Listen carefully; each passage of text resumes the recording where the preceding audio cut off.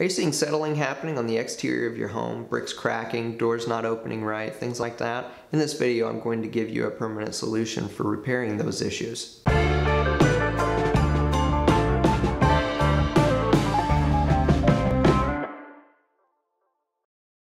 I'm Greg Backus, a project manager with AccuLevel.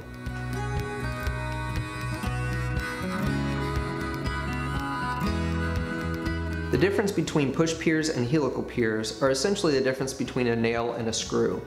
When a push pier is installed, there's a cylinder that's bracketed to the broken footing of your home in order to force these piers down into place to find the tightest soil that it can. Unfortunately, with a push pier, you can only go as deep as the house will allow that pier to be pushed. The helical pier is installed independently of your home with a torque head. This will allow that pier to go as deep as it needs to in order to find that load-bearing soil. Once these piers are installed underneath the home, a screw is fastened into the soil, whereas a push pier is more hammered down into the soil. So the helical pier cannot slip as much, whereas the push pier, if more weight is added to that home, whether a tree falling on it or heavy snow load or heavy wind load, that pier can start to slip over time.